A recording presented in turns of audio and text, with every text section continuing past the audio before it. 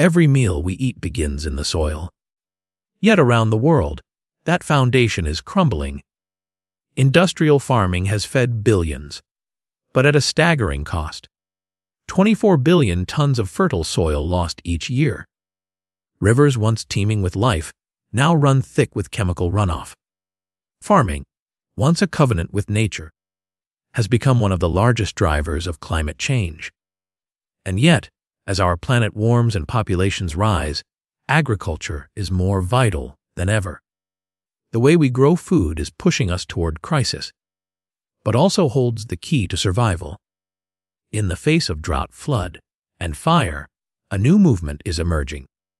One that doesn't just sustain the land, but restores it. It's called regenerative agriculture, and it may be our best hope for feeding the future. What is regenerative agriculture? Regenerative agriculture is more than a set of techniques. It is a philosophy. At its core is the recognition that soil is alive. Beneath every footstep of ground lies an unseen world of bacteria, fungi, and organisms that build the fertility of the land. Conventional farming has waged war on this living web, plowing fields bare, drenching them with synthetic chemicals, stripping them of resilience. Regenerative farming works in the opposite direction. It seeks to heal the land by mimicking nature's own cycles.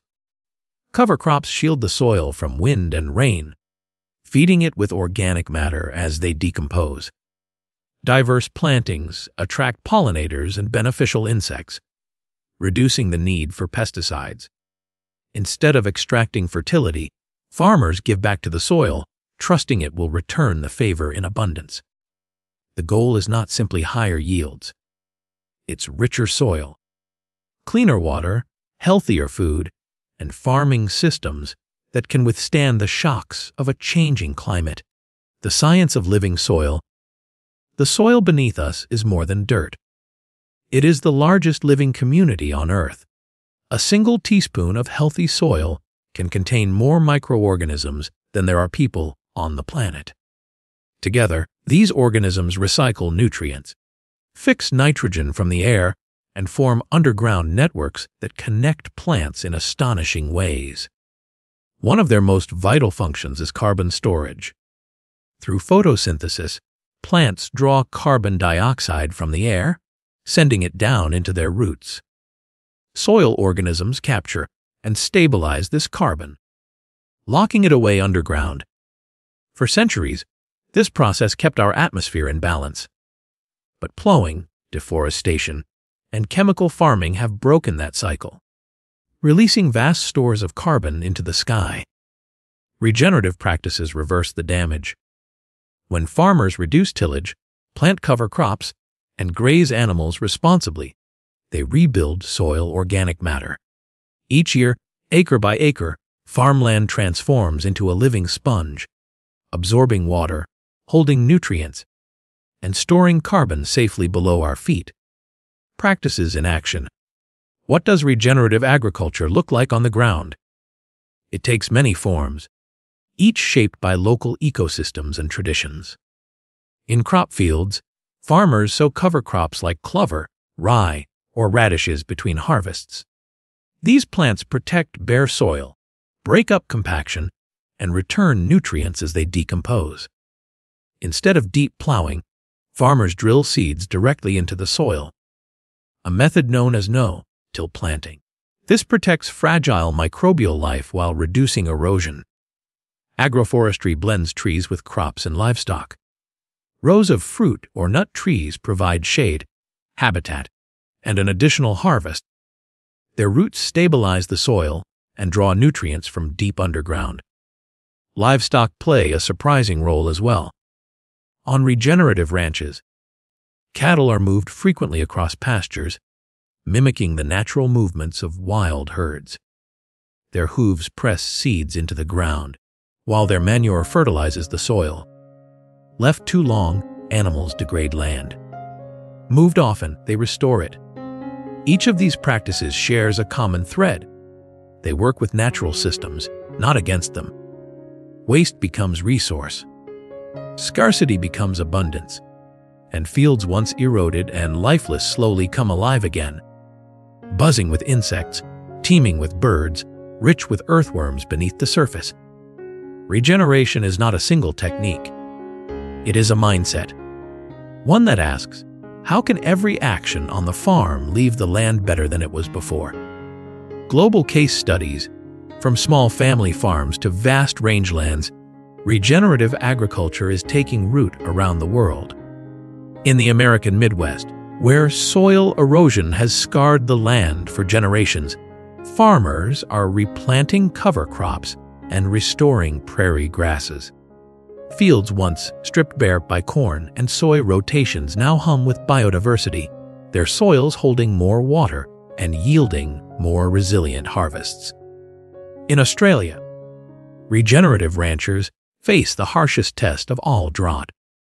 By carefully managing grazing patterns, they've transformed brittle, dusty paddocks into lush pastures that retain moisture and resist desertification.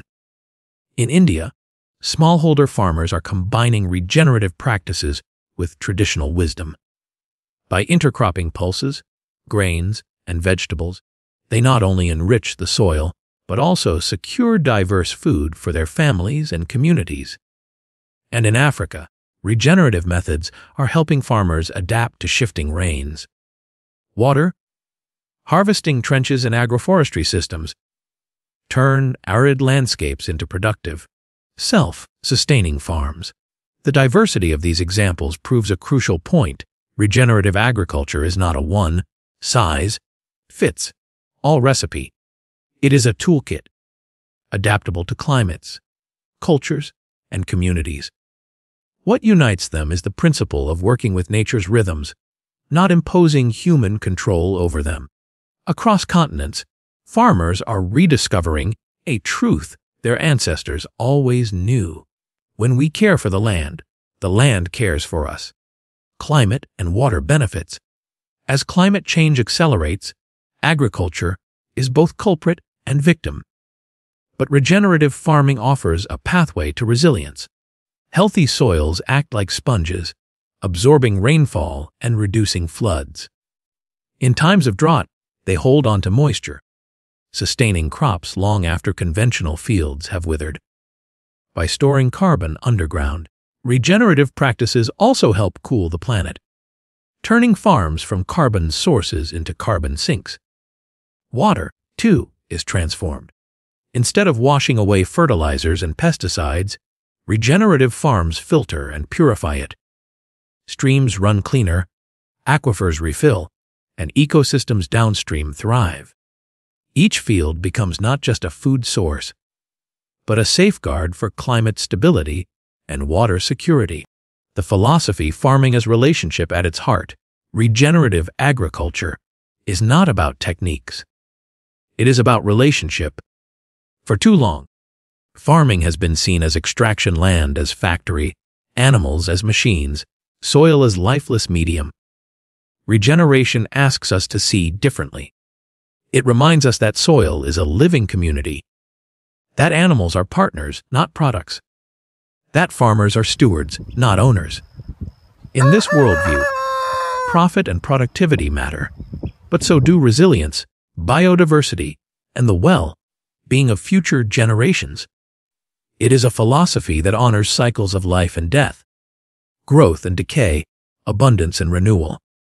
And it asks, what kind of ancestors will we be? The story of farming is the story of humanity. For 10,000 years, we have shaped the land, and it has shaped us in return.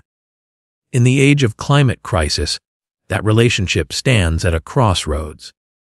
We can continue down the path of extraction, watching soil and water slip away, or we can choose regeneration, restoring what was broken, healing what was harmed.